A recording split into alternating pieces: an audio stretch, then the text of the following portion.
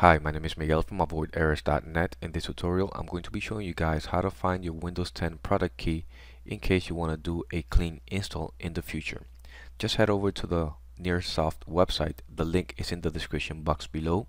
Once there, scroll almost all the way down until the feedback section. Here, download ProduKey. I'll click on the download ProduKey for 64. I'm currently using Win1064. Save file. It'll be saved to your downloads folder.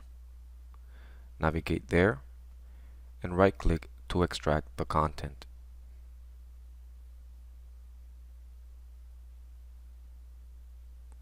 Now all we're looking for here is ProduKey. This is an app.